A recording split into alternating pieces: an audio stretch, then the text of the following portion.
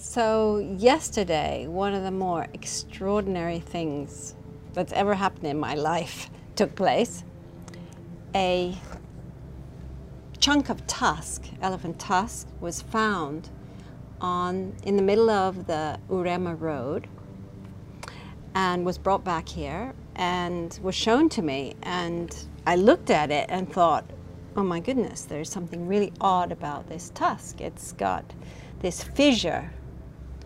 It's deformed, belongs to a male elephant, and I thought immediately, I know who this tusk belongs to. And it comes from an elephant called Aloisio, who I first met in 2013, and I noticed that he had a deformed tusk.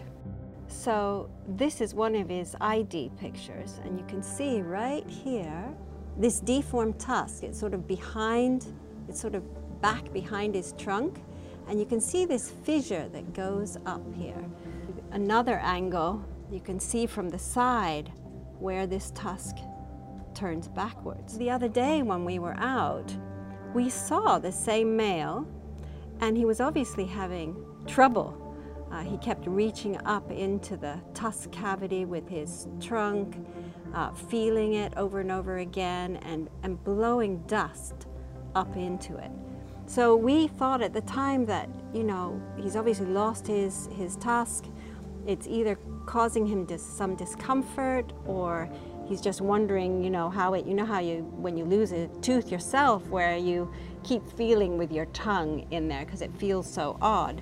So we were kind of musing over, you know, what was the problem, and then how extraordinary that this tusk, which has actually been lying, you can see it's been lying in the dirt somewhere for a long time.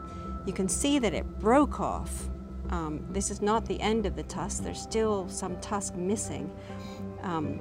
This is the nerve cavity here. I know from experience that elephants will pick up bones, but particularly tusks. And I have no doubt that an elephant found this in the forest somewhere, carried it, and just happened to drop it on this road. We know this is not from a poached elephant because we know the elephant's still alive. We know which elephant this came from. We know that it wasn't found by people and, you know, cut off or anything because it's a natural break. There are one-tusked elephants who are born that way, but there are also those who break their tusks close to the lip and expose the nerve, and then the tooth will rotten and fall out. And we've seen that in other places where I've worked. He probably broke it either on a tree or in sparring with another elephant. So yeah, this is a natural occurrence, a very rare occurrence with this deformed tusk.